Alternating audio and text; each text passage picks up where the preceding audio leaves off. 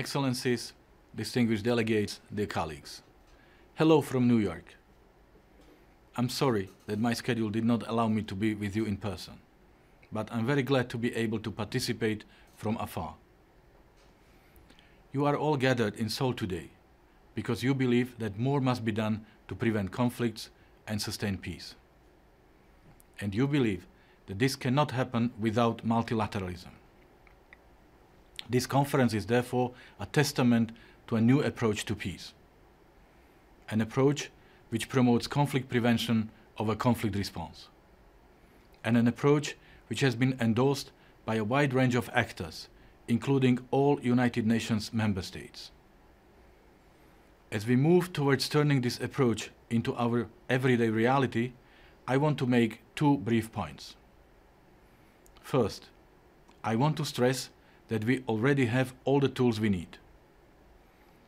They can be found throughout the United Nations work, not only in relation to its mediation and diplomatic functions, but also through its efforts in the areas of peacekeeping, human rights, and sustainable development. What we need to do, however, is change how we use these tools. We need to use them to strengthen the United Nations capacity for sustaining peace. My second point is that we are moving in the right direction. Since the landmark resolutions on sustaining peace were adopted in 2016, we have already recommissioned some of our tools to support sustaining peace. And this has been evident in the work of the United Nations Peacebuilding Commission, which has employed new and innovative working methods. The Republic of Korea, as chair of the PBC, has played a leading role in this process. We have also seen efforts to foster partnerships within the system of the United Nations and between the United Nations and other key actors for peace. We will take another big step in the right direction this coming April, when I will convene a high-level meeting of the General Assembly on peacebuilding and sustaining peace. This event will shine the international spotlight on sustaining peace. It will take stock of what we have done in the areas of peacebuilding and conflict prevention. Importantly, it will highlight what we need to do differently. We have already begun to lay the groundwork for this event. As part of my roadmap for sustaining peace, I have planned a series of activities.